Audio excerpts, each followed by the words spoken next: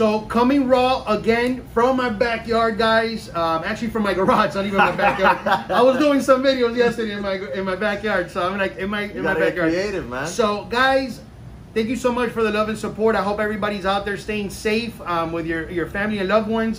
Just a quick little heads up, and I think a lot of people got this because of the news. But yesterday I was talking to my brother-in-law, and he was talking about that there might be some sort of shortage with meat. I don't know what that's about, but for you carnivores out there, make sure you store up. Guys, this is Justo Villalobos with Buildward Strategies. We're a credit consumer advocate organization. And if you're checking out the channel for the first time, consider liking, subscribing, and commenting.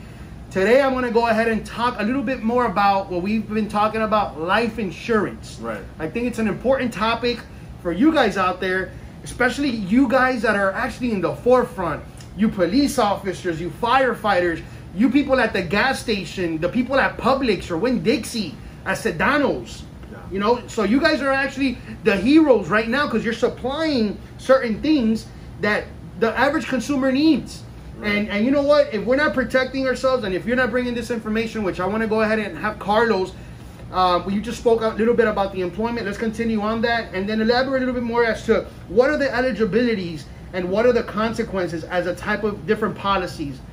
So right now what's happening is, when we touched on the employer provided life insurance, we're going to talk about individually owned, right? Because there are people that actually don't have any life insurance because not everybody's job offers it. Correct. So right now there are people that are working and they have nothing, right? Well, what happens is right now, if you do, like we were saying earlier, if you do test positive, which they say 90% of us are going to get the COVID-19. 90? Right? 90% of the population will have it. So, and I'm not trying to scare people. Like, I don't need a mask then. I'm not trying to scare people. What I'm trying to say is that the reality is, most of us will get it, you know, we'll build up immune system to it and everything like that. But a lot of companies, because life insurance companies do not like unknowns. Okay. So they're protecting themselves right now. Because imagine how 100,000 people just drop dead and they have to pay out, right? They don't want that. True. So what's happening is they're actually putting things in place that if you test positive for that, they're actually on the applications, they're asking it. Not all of them, but some of them. And they're declining coverage up front. They're not even going, like, they're not even going to go through the applications.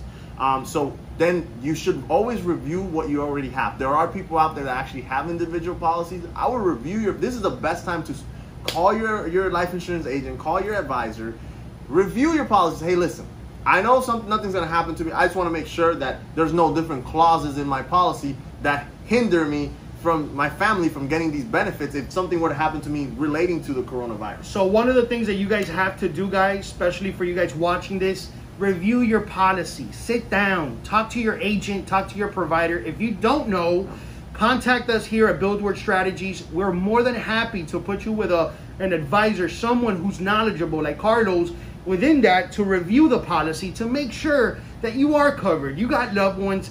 Guess what? It would hinder your family, or for them to have to suffer because you're the breadwinner, and all of a sudden that income is no longer there. Then guess what? Your family's life is gonna change. Your kids' life is gonna change. They're gonna have to move. They're gonna have to change the lifestyle because guess what? That income is no longer there. So life insurance is to replace your assets, to replace that income. That's a lot, and that's good that you touched on, and then we'll go into some questions I know some people were asking you. Is life insurance, there's a misconception, a huge misconception. A lot of people are afraid of it because they don't understand it. So they think, I'm going to buy life insurance and I'm sentencing myself to death, especially in the Hispanic community. Let's be honest, right? The reality is, life insurance, for example, is if you make 10 grand a month, right? And your spouse makes $5,000, that's $15,000 that's coming into the house right now. And God forbid, you're the breadwinner, you pass away.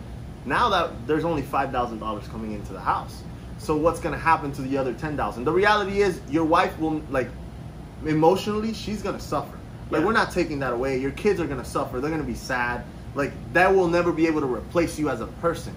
The life insurance, what's intended is to replace the income so that your family can maintain at least the same quality of life at the bare minimum. Okay. Right? Now, the goal is that they can actually, like, for example, I want my family to be better off. Some people have more coverage than that, but at least that their family won't have to sell the house, mortgage things, and get rid of things. Like what happens, GoFundMe pages, we see them. We're seeing GoFundMe pages left and right now. Yeah. You know, it's a reality. It's a sad reality. But you said there were some people that had asked you some questions, had, you know. Now, given the fact, and that was one of the things, because I heard, as a matter of fact, that people are not being eligible, or what companies right now, is because it's like everything that's going on. There's some that have more favor than other. So right now, am I able to get a term policy, or what type of insurance should I be looking for? If I had a selection, I guess I've heard of Universal. I've heard of these type of different names. What do you suggest on that? So I'm gonna give you facts, right? I'll give you the information. You guys make the decision for yourself. So we're gonna go basic life insurance. So life insurance shouldn't even be called life insurance, guys. It should be called income protection. Because income protection. You don't benefit from it if you're alive. That is true. Right? It's income that you're getting from it. Yeah. Right? So what happens is the reality is there are some policies which offer some type of cash value.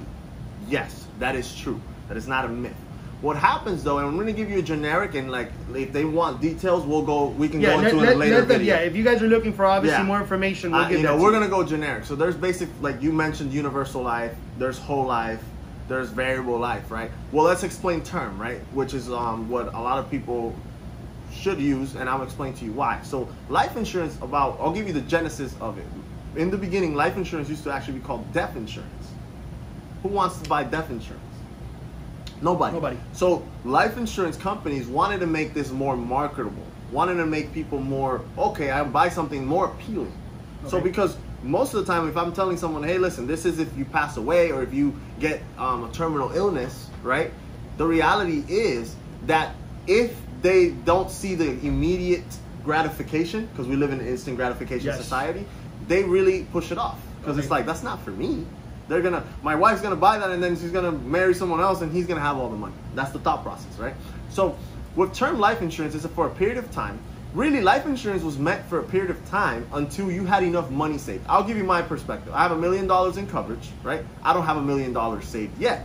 When I have $1 million saved, maybe I don't even need the $1 million anymore. If I want to keep it, I probably will, because I'm just that type of person to have the extra coverage. I will keep it to age 100. I could renew it. But life insurance was meant while we're young and we're accumulating our assets, because that's what we're doing. If you're under 40, 50, even 60 years old, you're building up to eventually not work. Definitely. Right? So the goal is to build up your assets, whether it is you invest in real estate, whether it is through your 401k at your job, whether it is in your mutual funds, in your IRA. So you're building up your assets so that later on you have more money invested than what you actually need in life insurance. Absolutely. That's really what life insurance is for. Now, these companies created universal life, whole life, all these cash value policies to make it more appealing. And the reality is, the investment returns that you get in those savings account can range from 1.7 to 4%, right? A little better than banks. So if you're telling middle class America who's getting 0.01% in the bank, but what if you can invest your money and get 12, 13% rate of return? That'll be fantastic. Right. So really, you're investing. Whenever everyone tells you a life insurance policy is an investment, that is a lie. That is not true. Life insurance is to protect your income. Okay? It is not an investment. So let's go ahead and touch on, obviously that's more what? The term policy aspect of it, I would say. Obviously there's other cash that you just mentioned right now, universal, cash value. Yeah. Obviously, let's go into more details. I will. With regards to that. We're going to continue this conversation, guys. Check on this next video. Again, guys, consider liking, subscribing, comment, and share this if you found this information to be very informational and fruitful. Thank you so much for the love and support. Stay safe. Thank you, guys.